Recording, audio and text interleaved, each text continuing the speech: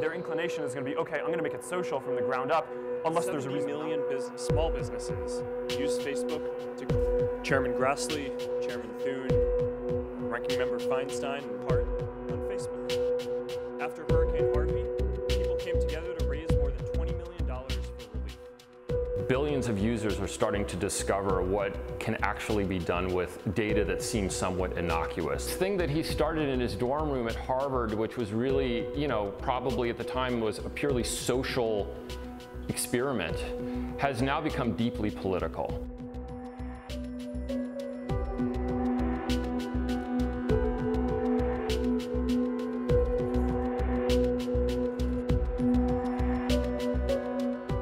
I think it's going to be hard to get people to actually abandon that platform, in part because, remember, the business model is stay addicted to the platform, give us as much data as you possibly can, let us sell that data to the advertisers pay us money, which allows you to give you lots of really cool free technology services.